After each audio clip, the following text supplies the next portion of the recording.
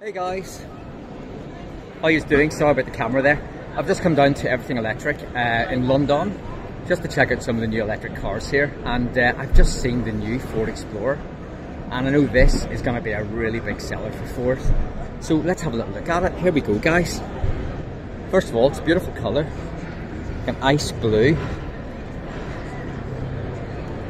sort of like a slightly larger C-segment SUV. Really nice boot in there as well. You have a little look at the inside here as well. Fit and finish seems quite nice. I will say one thing, it's very, very dark inside.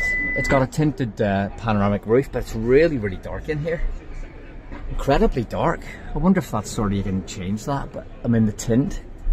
But it's very dark. So you've got a very sort of Ford-esque squircle kind of steering wheel there. Center screen, which is actually a little bit far away. You got to sort of really, maybe it can be it can be adjusted. I think we can adjust the screen so it's a bit. There we go. You can actually move the screen. It's even more further away, but it's quite clever because you can actually. It kind of reveals this little hidden storage compartment with your wireless charging pad. No, forgive me, the wireless charging pads are here. And I've just activated the hazards by closing that, so that's something that other people might probably do. You just do that and then hit that with your finger. That's not the best idea in the world. Climate control, sat nav, music, and then you've got your shortcut to your climate there as well. I'm just really surprised at how dark it is in here. It's really dark. Got a really deep, really hugely cavernous storage in there, but again it's really hard to see because it's pitch black in here. Got central speedo, panoramic roof, and this nice illuminated strip on the dashboard. It's really dark. And you can see in the back here as well, it's kind of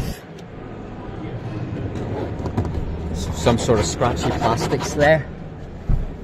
One piece kind of bucket seats as well. So there's guys, I really can't emphasize just how dark it is in here, but there's not really, that seat's probably a little bit too far back for me, so there's plenty of knee room, but not a huge amount of room for the feet underneath. But again, being so dark, it's really hard to see the detail here. These sort of cross-stitch seats there as well. And yeah, it's very nice. It's nice colour, ice blue. And then we can close the boot.